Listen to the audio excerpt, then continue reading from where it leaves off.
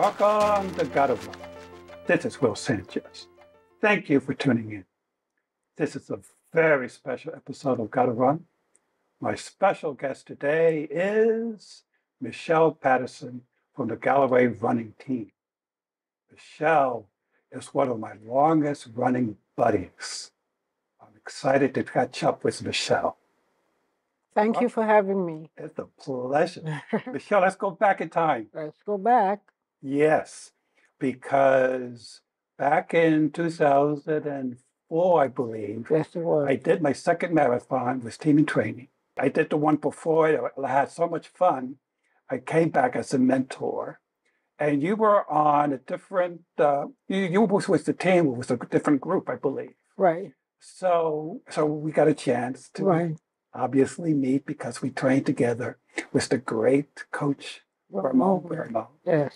And I believe his assistant was Michael Conlon. Yes, it was. And I think the third one was Christine Manning. Christine was my running coach. Yeah. Yes. How did you discover team training? How did you get involved back in that time? So interestingly enough, I remember getting a postcard in the mail from the Lymphoma Leukemia Society. Didn't pay attention to it. Junk mail, left it on the table. And randomly, the card ended up in my bathroom. And on a Thursday, I went in and I saw it, and I was like, okay, it's been here for a while. Let me throw it out. It was the last day that the Lymphoma Leukemia Society team in training was having an orientation at 4 o'clock. And I figured I was home. I was in between jobs. And I figured I'd just go check it out. For whatever it's worth, I've never run before, never knew I had an interest in running. But I figured, I'll go. It was the last opportunity. And so I went to that orientation. It's in Brooklyn. I think it was in the basement of a church or something like that. And I got there and I vaguely remember, so there was cookies and there was refreshments, coffee. It was an evening situation, but the nicest group of people. And then I was invited to come for like a complimentary run that Saturday. First one that I did was in Prospect Park because the meet was in Brooklyn, and that's why I went. It was convenient for me to get there. So we had that first run. I think it was 1.5 miles on a Saturday morning. I knew nothing about running. So I got dressed in my sweatpants and my sweatshirt and the sneakers that I had at home. Showed up. Everyone was just so enthusiastic. Everyone was just so welcoming. And I ran. And after that 1.5 mile run, I think we met at maybe 8 o'clock in the morning. I slept the rest of that Saturday. Didn't wake up until Sunday. Was Coach Ramon heading the team at that time at the was there at Prospect Park? Yes, Coach Ramon was there, Christine was there, and I think I remember my mentor was Allison because team in training has coaches and they have mentors. So Christine was my coach and Allison was my yes. 8 or 9 people they were responsible for. So I had 8 or 9 people, but we met in Central Park. Yes, we did. So at that time, the group was huge. It was a huge group. They had to split it into Brooklyn, and I think later on they also included the Bronx as a separate site because at one time we just took over Central Park. Yes, we did. For I think the continuation once the trainings began. Trainings happened in Central Park, but our first meetup was in Prospect Park. Yes. So they were already planning ahead. Yes. That they couldn't have everything in the Central Park. So I know now they split it at least 3 or 4 boroughs. Wow. Because it's so popular. Yes. Okay, so that's interesting. So a lot of people get interested in the Leukemia Lymphoma Society because it's trying to find advance a cure for the disease. And so usually you sign up for a season, usually there's an honoree that everybody, is supporting. And they tell their story about their overcoming cancer. A lot of people run because either a family member or they know somebody that's fighting the disease. But in your case, you said, I want to try this running thing. I just wanted to try this running thing. And matter of fact, so there was a fundraising component to it. And I decided I wasn't even going to fundraise. I would just pay I think it was at the time, $2,500 because I really wanted to give. I would consider myself an introvert, so I didn't think I would have the courage to ask for donations. But I made a contribution anyway, and I figured, hey, the most, if I would pay for a personal trainer, it would probably cost that much. So I was, very enthusiastic about giving the donation. Good. Yes. So you went from 0 to 26.2, and I Yes, think I the training did. was like 12 or 14 or Yes. 16 weeks, something like that. So I remember it's where I lost my first toenail. Didn't know that that could happen, but after that first run, because obviously I was wearing the wrong shoes, didn't know anything about running, didn't know about wicker, didn't know that you needed special clothing. I just got up and I ran. Well, luckily they have clinics, Yes, so you went to the shoe clinic, to the absolutely. clothing clinic, All the and you learned clinics. all the. I learned about toe box. I learned a lot about running and the apparatus. I just figured, what's the worst that can happen? And then the worst happened, but Well, it was uphill from there. well, obviously this has a happy ending because you're sitting here Yes. today, almost 20 years later. 19 years later. 19 years later. Yeah. Okay, that's fantastic because you got a lot of support. Yes. Because it's your first time. The people were encouraging you. You were never left behind, even though it was tough because you're in a park, but Yes. luckily Central Park or even Prospect Park, it's a loop, so you can't get lost. Well, I did get lost. And I think that's kind of how I met you, because running in the park, and there's a lot of people running in Central Park in the evenings. Yeah, And I think the team in training runners wore like a lime green jacket. that's right. And I was a slow runner. I still am a slow runner, back of the packer. But I'm following the person in the lime green jacket, and all of a sudden I'm thinking, wait a minute, why aren't they looking back to check for me? And then I realized I had gotten somehow straight into a different group. But I distinctly remember that Ramon, and it was you and Ramon that came back. And I figured if I stand here and I wait, somebody's going to realize that I'm not with the group. And luckily, I think it was you, Ramon, and Christina came back and found me. So I did get lost in Central Park.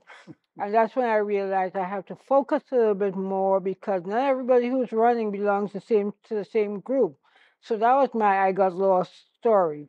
But the not being left behind, it was one of the first times that I realized that running was not only about running and training for a marathon, of training for a race, but the camaraderie that happened with team and training, and the sense of purpose and sense of commitment to each other. And that's the first time that the phrase leave no runner behind.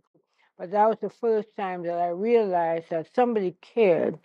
And so I showed up week after week because I thought these people care. And so that was my I got lost Wow. story. So how did the New Jersey Marathon turn out for you? It was horrible. But the weather was good, I believe. The weather was great. I mean, the marathon itself for me was not a good experience, but that's when I realized that if you're training for a race, any race, whether it's 26.2 miles or 2 miles, you have to enjoy the process. And I remember distinctly, even before we ran that race, there was another runner who was training, and the Friday before the marathon, she went out to walk her dog and tripped on the leash and broke her toe. Oh, So she didn't run the marathon, but I think in my conversation with her, because she showed up when we boarded the bus to go to New Jersey, I think she came. But she, cheerlead. right, but she talked about the fact that she had so much fun during the training that not that it didn't matter that she didn't run the marathon, but she still appreciated everything that she gained during that time. And so that gave me an appreciation too, for every time you show up, enjoy the moment. I struggled in the marathon, and I think it's the time that I realized we got to 13 miles, and then there was someone at that mile mark that said, marathoners go left, half marathoners go right. And I said, wait a minute. Nobody told me I could do a half marathon and be done in 13.1 miles. But I did struggle. There are lots of things that I learned post my first marathon. But what I appreciated on that first marathon, by the time I got to the finish line was dismantled. All the other marathoners had, many of them had showered and changed, but everyone was at that finish line waiting for me. Coach Ramon had my medal and my pin, and I had my personal cheering squad. So that again helped me to appreciate, it was a grueling 26.2 miles, but every step along the way was such joy, not the marathon day per se, but the months of training, the struggles, but the victories, and it's the small victories. The fact that we met up after long runs and shared pizza or whatever that celebration was at the end of running. But the marathon day, to see that everyone waited,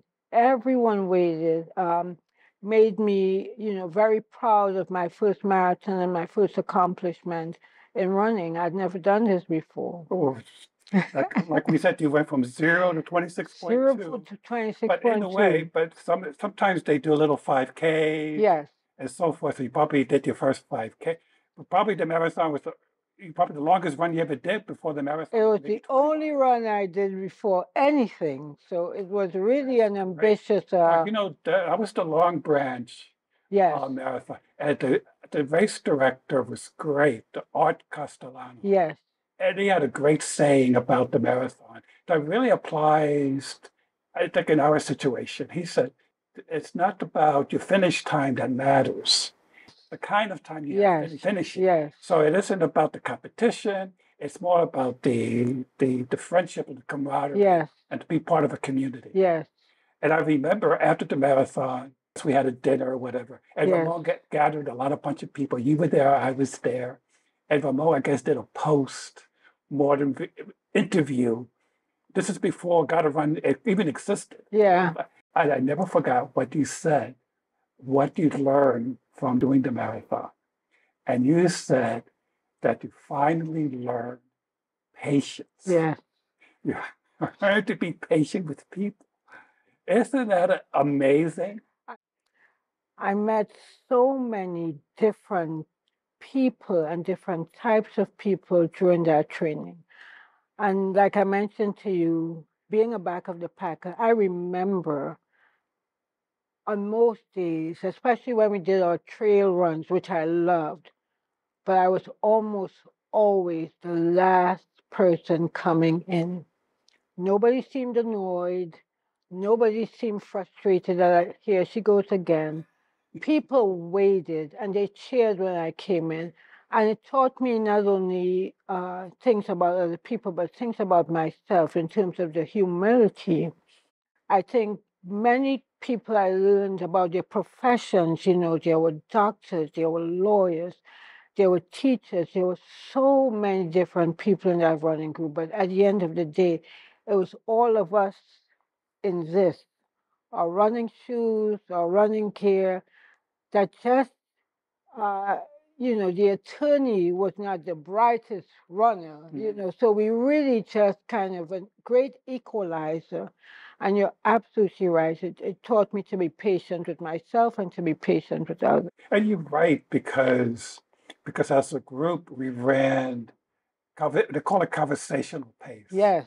So you can keep, everybody's different, but they said, okay, run conversational pace. For some people, that's 10 minutes a mile. Yeah. For some people, 16 minutes a mile and in between. And that's where you learn about people. Yeah. And what was so interesting about talking to other people, you're right, you learn about their profession, what they liked, what movies they like, what TV shows we were watching.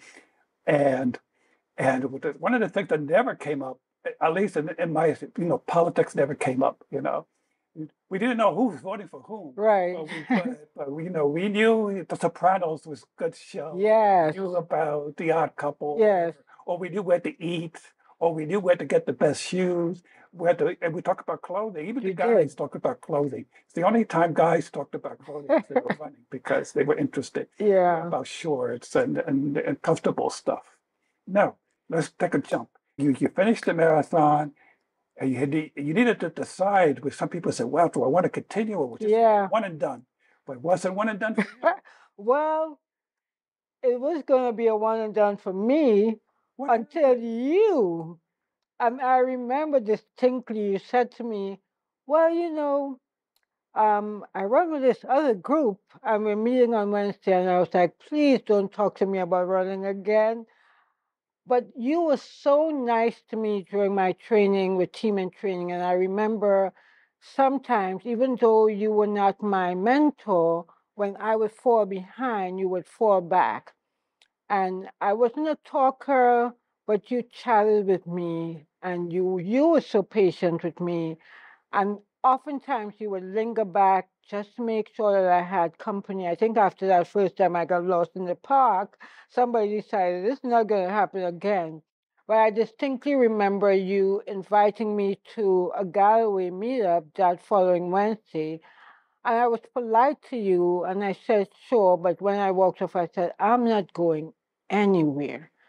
But then Tuesday came and I said, Will has always, even in my frustration, he's been so kind and I'll be respectful and I will attend the meeting that you invited me to. 19 years later, this is where I am. Amazing, because Yeah. Jeff Galloway, he's charismatic. Yeah. He talked about the walk run. And I said, nobody told me you could walk during the marathon. But getting to Galloway that day, I'm a person, I'm very practical in my approach to many things. Either it makes sense or it doesn't. Uh, Running with team and training for me, it was I made a commitment and I'm going to finish what I started. Getting to Galloway was like, son of a gun. It made sense. And so team and training got me running, but Galloway kept me running. And I so appreciate you for that introduction to Galloway and to, I've never stopped. 19 years And later. all this time as a member Yes, of the Galloway yes, running team. yeah. Well, we should for people that know, the Galloway running team is unique. It's very in that unique. They use the walk-run ratio. Yes, Jeff Galloway yes, popularized. Back then, just walk for a minute and then run for 3 yeah. or something like We that. were in 2-1. When I started, I was It was in 2 and 1. 2-1. Yeah, I But did 2 minutes. nowadays has changed. Yeah, And the idea is when you're walking, you're relieving your muscles, yes, you're relieving the stress, yes. you're less prone to injury, and it works very well. You discover. Yeah, and so I've never had an injury. I really have run injury free. But showing up for Galloway. So when I ran with team and training, it was like these are the nicest people on the face of the earth. The runners, the mentors, the coaches. And then I got to Galloway and I could never imagine that they were nicer people. And then I realized runners are just a special group of people. It's just a different breed. And like I said, over the years, I have met so many dynamic people who, till this day, Ruth Gursky, who was the first person you introduced me to at Galloway, we're still running buddies today, I know. I was looking at the photos last night. Yeah, Half of them is you and Ruth. yeah. Ruth Gursky, yes. And then so many people along the way that I've met and have kept friendships where people come in and they, stop running or, they come in and leave, they come in. But the friendships that I have developed over the years, long-term friendships with so many people, even if we're not running together, Yeah. that we've kept a camaraderie, Well, after every run, of course, we go Yes. and eat. Usually early in the morning, so it's breakfast time. Yes, and that's the reason we run. Yeah. Also, one of the things I remember about your uniqueness with the Galloway running team, occasionally we all volunteer to do an aid station, Yeah. especially doing the long runs, and people going to run, for a long time. and they're not necessarily going to get enough nourishment in. So many of the teams have an aid station or for the long runs. And we remember the one you did was Yeah. unique because you introduced to us the mango. Yes. Everybody was going, mangoes, because Yes. was the watermelons, Yes. oranges, but you had mangoes. What inspired you to introduce mangoes to the treats? So first to begin, I love mangoes, and I felt that having a cold piece of mango, and yes, we're used to watermelons and oranges, but there's something about the content and the nutritional sustenance that you get from a piece of mango. And I remember one run where I had, maybe at about mile 10, we were doing a half marathon. I had a piece of mango, and it was like an injection that gave me so much energy. And I said, well, first to begin, if I'm doing the aid station, it's going to be unique. So I decided that, change it up a little bit. So I had mangoes and I had cold washcloths that people could, yes, refresh themselves. Yes, yes. So the mango thing was because I had a piece of mango that just gave me a little boost. But now, I think the aid stations are now even customized. People can put a request in. Yes. Oh, I want my blue Gatorade. My goodness. Coconut. Blue Gatorade? We're very special and very spoiled in Galloway. But again, you wouldn't imagine too that runners who volunteer to man the aid station and do it with such, you get to the aid station and it's more than just the fuel that is there. It's really a sense of care. You do have your goo or your Vaseline, but literally, as you said, over the years, it got to the point of what's going to encourage you to run 10 more miles, especially in a long run. You encourage runners to take with them what they need, but the notion of an aid station with runners who volunteer their time, maybe they run on a Friday, so they are available to man the aid station on Saturday, or they man the aid station on Saturday and run on Sunday. But just showing up with a smile and showing up with exactly what you need to get you through, it's a very, very special group of individuals. And the thoughtfulness that goes into the leadership of the running group. Galloway has had great leadership. Amazing Priscilla was our first one. Priscilla was our first, yes, She yes. was great. And then most recently, Joe, who's retired. Yes. He's a full-time principal now. Yes, he is. He's running a whole different kind of race now. Yeah, plus he has a young son. Yes. He's becoming a teenager. Yes, yes. Oh, we forgot to mention one of the things all the groups does. You mentioned, the friendships and the camaraderie and the breakfasts. All the groups are similar in that way. Yeah. So Galloway is unique in the sense that we follow the walk-run ratio. Yes. I think Galloway best described us as we're a social club with a running problem. That's right. I confess. But also the awards. Oh, yes. But one of the things that we introduced a few years ago, in honor of Joy Johnson, who was a one walker and a Jeff Galloway protege, we established the Joy Johnson Spirit Award after she passed away. Yeah. And it's been going on now for at least 8 years. But you're the most recent recipient. Yes. The 2022 recipient of the Joy Johnson Spirit Award. Totally surprised. And I remember distinctly. So I've run 4 New York City marathons. I've run a total of 13 marathons. But I remember it was my second New York City marathon that I took the bus, the Galloway bus. We were always very rowdy on the bus. You show up at Park Plaza at 4 o'clock in the morning. The bus arrives, and just the joy of being on the bus with your fellow runners. But there was this woman, just sitting so humbly towards the back of the bus, not directly in the back, but just sitting there, just soaking it all in. And I remember distinctly, watching her and thinking, she's getting into the zone. I didn't know who she was at the time. And so I sat close to her and we engaged in a conversation. And she shared that it was her 20th or some high number of, marathon that she was running, but very soft spoken and very, like I said, humble. And I admired her that was amongst all the chaos that she was centered. Fast forward, who knew, of her passing? That was a sad So that was how you situation. met Joy Johnson. That was how I met Joy Johnson, but never would I imagine that I would be the recipient of the Joy Johnson Award. Yeah. Joy Johnson didn't have to take that bus because of both of her age and because of her streak. Eventually, she ran at least 25 meters marathon. She was entitled to go on the elite bus. Wow. But she always wanted to come on the Galloway bus. That's really fun one. Because she wanted to be with her people. Yeah. And it was such a pleasure meeting her. And fast forward, I showed up late for that particular, end of year party that we had.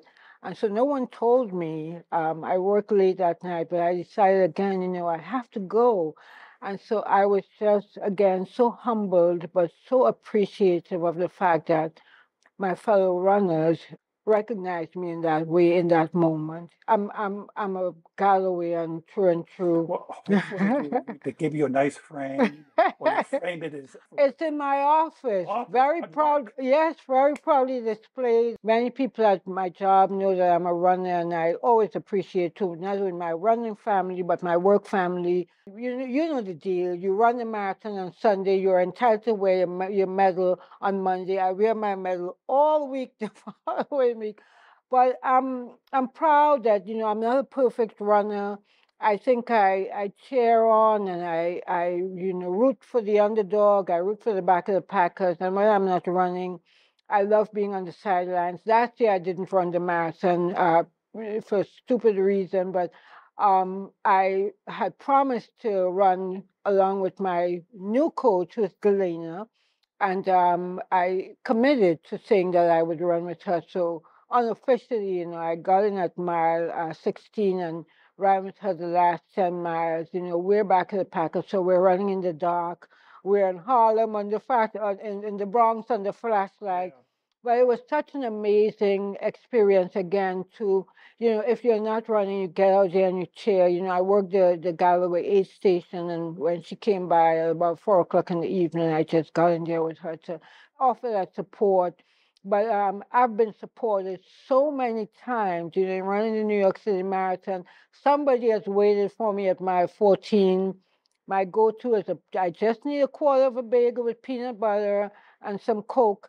And I've had that customized for me on many occasions. So whatever I can do to help fellow runners, my fellow runners, yeah. Now, for 2023, are you going to do the New York City Marathon? Are you in training? So I didn't do the 9+1, but I always put my hat in the ring. With Galloway has a lottery, if they get bibs, and so my hat is in the the ring for a bib. So I always train. That's my other trick. I always train for a marathon, regardless of if I'm registered or not. Just in case the marathon breaks. Just in case. Or the next week, or But next weekend. It's the reason I wake up on a Saturday morning. If I'm not training, like, what am I going to do? So I'm always in training. Yeah. For the last 19 plus years, ever since you decided to respond to that postcard. And that pressure of you saying, well, we're meeting. On Wednesday. I don't remember what Wednesday. It was a Tuesday. It was a Wednesday. I think the secret was after you turned up. Of course, Jeff Galloway, he's a very charismatic. Yes. Tells you about the program. And Priscilla was there, I'm sure. But the real person, I think that kept you going is Ruth. Ruth, my coach Ruth. And she has been an angel. Ruth is a special kind of person, but she's a special friend. And I remember I took a spill in Prospect Park. A spill? I fell, but I think it was 2004, right after I'd finished the New Jersey Marathon. It wasn't a bad fall, but I did sustain a slight injury, and so I stopped running for a while. And I got an email every week. Are you going to come? Are you going to come? Are you going to come? me. That was Ruth. And then I said, you know, if I don't go, this woman is not going to stop. So I went back, and then I've never missed a training year since then. But she's been a really big supporter. She's been a good personal coach. She has good advice. She's so understanding and so supportive sometimes when you're down. But I also remember miles and miles of running. Ruth and I have conversations about everything. I'm sure you solved world problems a few times over. Absolutely.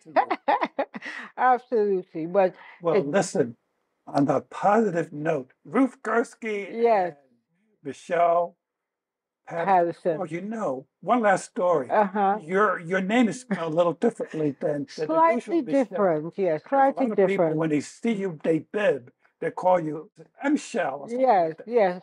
So your name is spelled M apostrophe S-H-E-L-L. What's the story behind the spelling? So if you look at the word Michelle, if you look at the word Michelle, all dictionary words has a phonetic pronunciation. So it tells you how to say the word. And the Michelle is Michelle, not Michelle, it's Michelle, soft M shell. And so my name is spelled phonetically Mshell. So I've gotten many variations. I've gotten M shell, Miss Hell, all kinds of things. I've stopped correcting people, but either way, I take it with love. So, so that's the backstory. It's the phonetic spelling of the traditional Michelle. All right, mystery solved. Thank you so much for coming in. Thanks for having me. This was fun.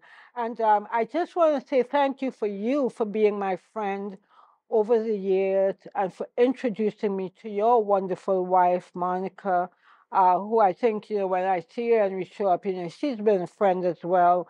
But you have been a special friend to me over the years, and I always keep you in my heart. You're always part of my conversation when somebody says, how did you end up running? Blame it on Will and Ruth. Guilty as charged. Pleasure to have you on the team. Wow, that is so heartwarming. Yeah, thank you for having me. Great, great.